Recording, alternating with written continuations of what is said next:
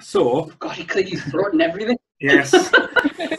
He means business. So there's a speech I want to read for this, just because it's amazing. I love this film. I probably didn't like it as much when I was a kid, but as I got older in my teenage years, I started relating heavily to this, especially with the people I grew up with, and having to feel like I had to fit in a certain format or certain type.